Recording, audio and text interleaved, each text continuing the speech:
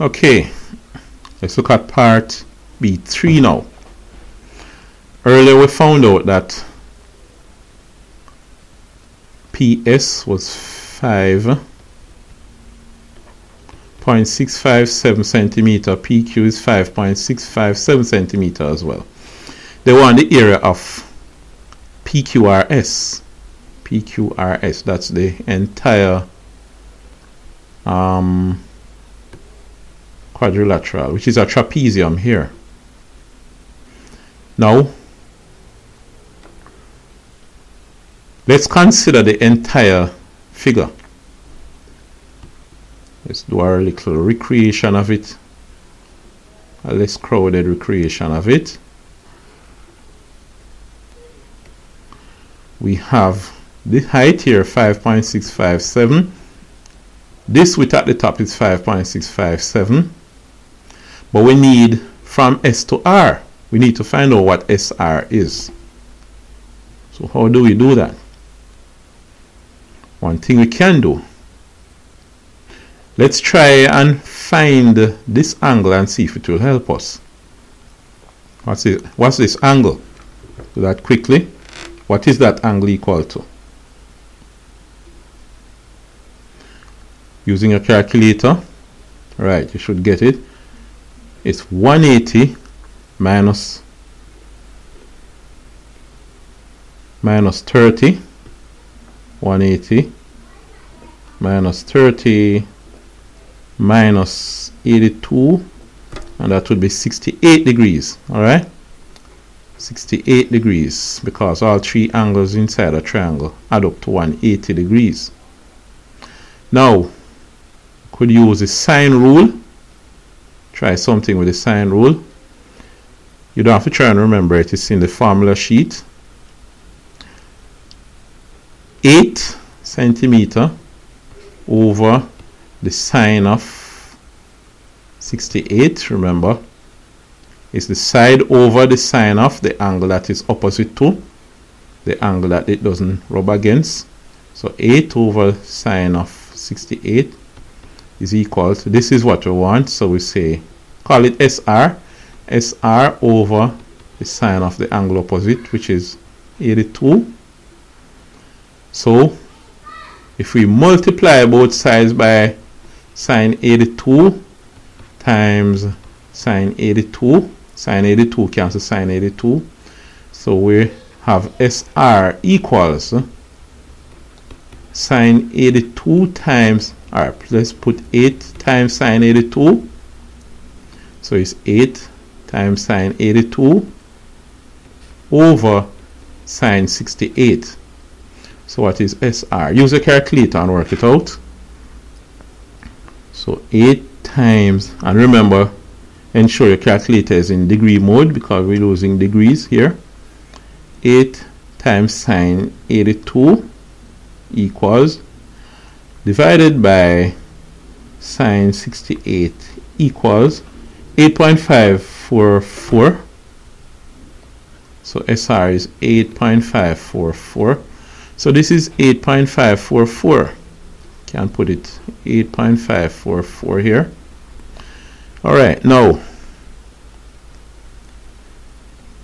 to calculate the area of this trapezium, you have a formula, but you won't bother to try and remember that formula.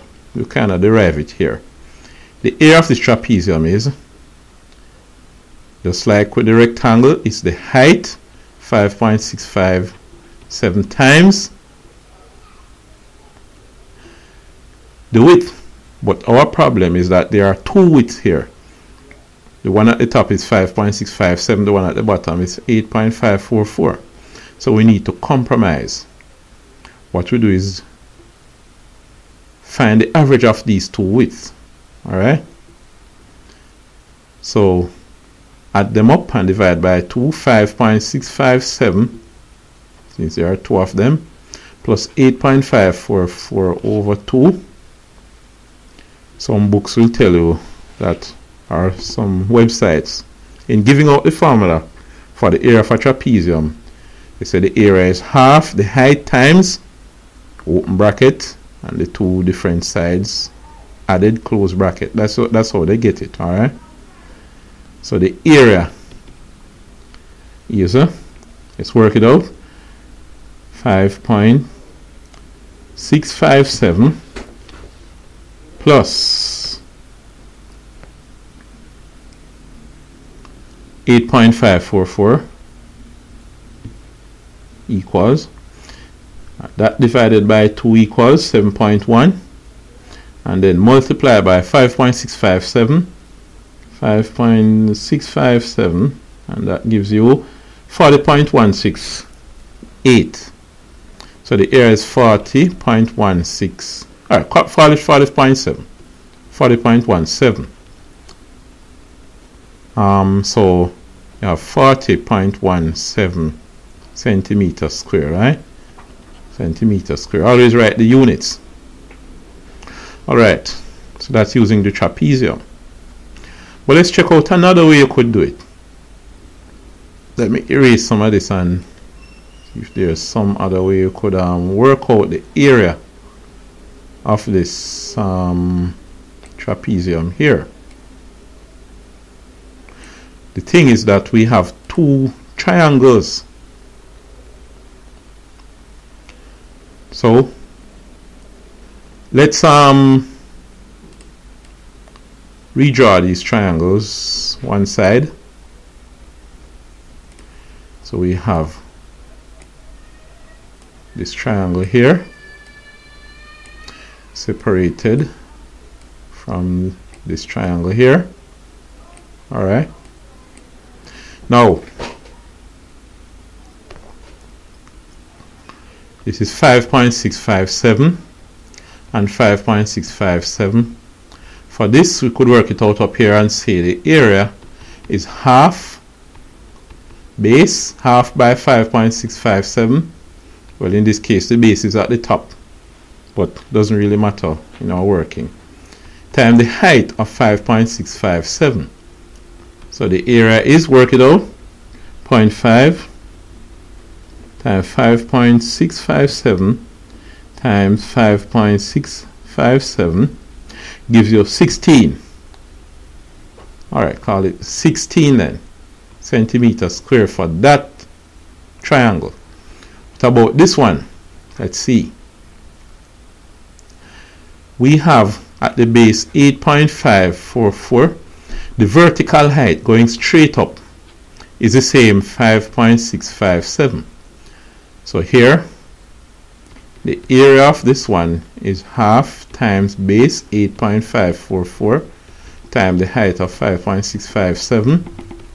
So 0.5 times 8.544 times the height of 5.657 gives 24.17.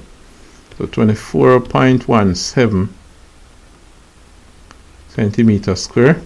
So the total area, when you add up everything, is 24.17 plus 16.00, 7071, 6 and 4, 10, down 0, carry 1, 2 and 1, 3 and 1, 4, 40.17, same thing. All right. So in that case, it doesn't really matter which method you use, you get the same answer.